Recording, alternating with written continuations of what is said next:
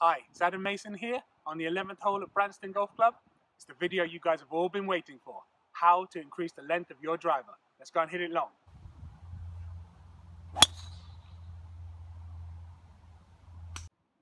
so here I am. I'm going to set up for a drive. Okay, first tip I've got for you to hit the ball longer. Okay, our feet, we need to make them wider.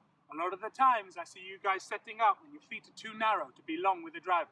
So, our feet, they need to be slightly wider than our shoulders. Okay, so really make sure you've got a nice wide stance. Ball's off the inside of your left heel. Okay, we've got a nice wide stance. We can be powerful here. Okay, that's good setup. Second tip, here's what I'm looking for. My left shoulder, my job as a golfer, as a right-handed player, I'm trying to get my left shoulder all the way across to the inside of my right foot. If I can do that, I wind myself up as big as I can, and then I can unleash the power. That's one of the secrets to driving the ball really long. A wider stance, more turn. You get that right, you're going to hit it long. So if you want to hit longer drives, remember my two tips. Get your feet a little bit wider, touch wider than your shoulders.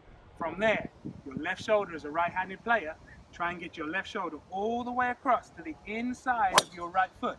From there, unwind it and enjoy the longer drives.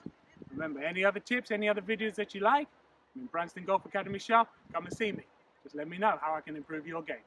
Thanks very much.